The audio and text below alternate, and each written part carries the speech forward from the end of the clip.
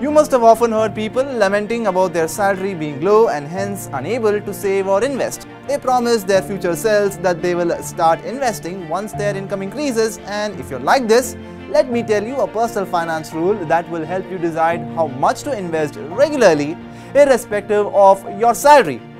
If you heed to this rule, you'll be able to amass crores even with a salary of just 20,000 rupees. Let's understand this in detail. Now, as per the rules, one should invest 20% of their salary. So, if you are earning 20,000 rupees per month, you should set aside 4,000 rupees for investing.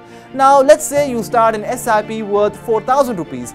Data suggests that investments in mutual funds via SIPs generate annual returns of about 12%. So, if you invest 4,000 rupees every month for 30 years, you would have invested 14,40,000 rupees. Assuming a 12% return, you will end up with 1,41,19,655 rupees on maturity. So, make it a point to invest 20% of your income and stay financially stress-free for the rest of your lives.